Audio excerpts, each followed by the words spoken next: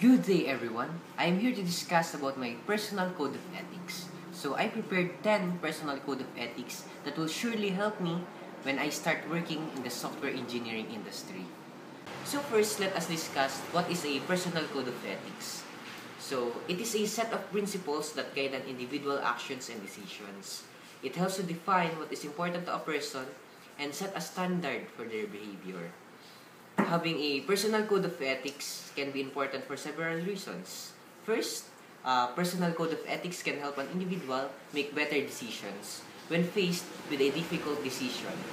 A personal code of ethics can provide a set of guiding principles to follow, which can make it easier to choose the right course of action.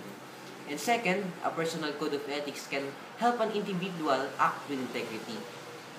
By following their personal code of ethics, an individual can make sure that their actions align with their values and beliefs, which can help them act with integrity and avoid compromising their principles.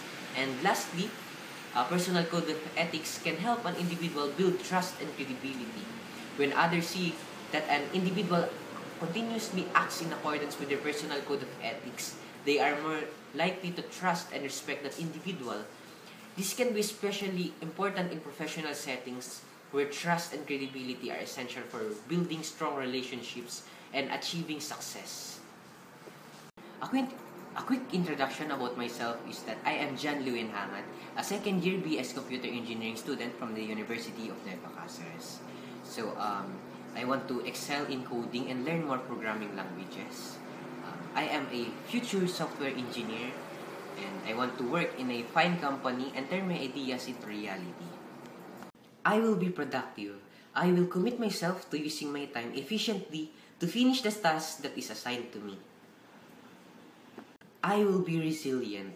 I will withstand all the troubles that I might encounter in the workplace to develop a coping skill and have a positive attitude towards the challenges. I will be accountable. I will be accountable for all of my work and actions regardless of the outcome. I will display excellence. I will strive to provide excellence in the workplace and to accomplish all of my responsibilities and duties. I will take the initiative. I will take initiative in doing tasks and ask for something to do if I have free time during my work hours.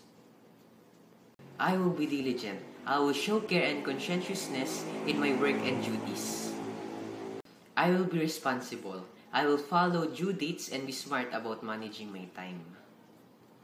I will build relationships. I will improve my connections with my clients and build a network with my colleagues. I will work in teams and collaborate effectively. I will develop self-awareness. I will learn to manage my emotions.